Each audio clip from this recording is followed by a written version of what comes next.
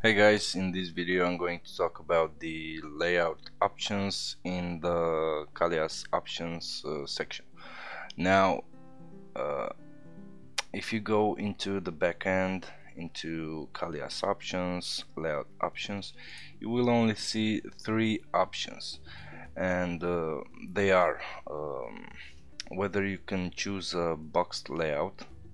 Now by boxed means this kind of layout. Let me just refresh this to show you a better example. This is a default fully stretched into the entire width of the page. Now if you select yes, you can first save it, and the layout should appear as boxed.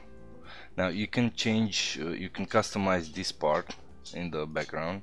For example, you can set a background image or a background color. So let's say, I don't know, this one, and let's save it. And as you can see, the background has changed. You can have a background image, and you can I don't know, have a lot of options, or a variety of options. For example, you can add a pattern and leave repeat as default, the background repeat. You can have an entire, I don't know, a wallpaper, and you can select no repeat with the background positions, and you can also select fixed as a background attachment, and the background should be fixed when scrolling, and that's about it for the box layout. Afterwards, for example, if I select back no, we have this overriding option to have a box layout on the home page. So now I've saved. Let's just refresh this page, and if I go back, and default in this option, default means it will rely on this one. Now if I select yes, you should have a boxed layout. For example, if I go to, I don't know, just another page, you can see that it's just stretched. So this option basically only overrides this particular page, the front page. Then you have the content size. You can choose 960 pixels. This is an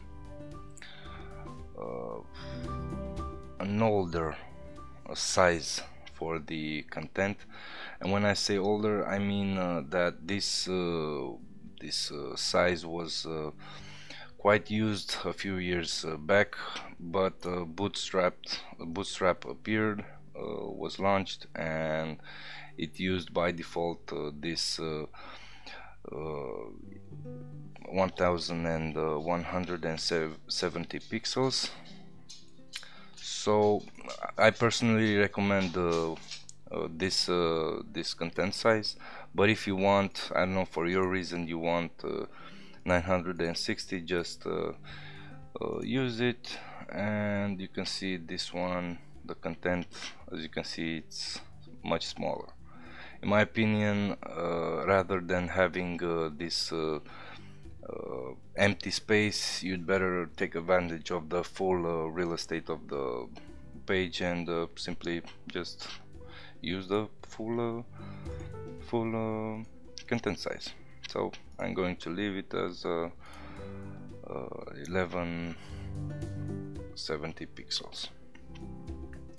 So that's about it with the layout options. If you do have recommendations, or I don't know, suggestions how to improve this these options, please let us know. Also, if you have issues, again, please let us know, and we will be glad to help. So thanks for watching. See you in the next one. Bye.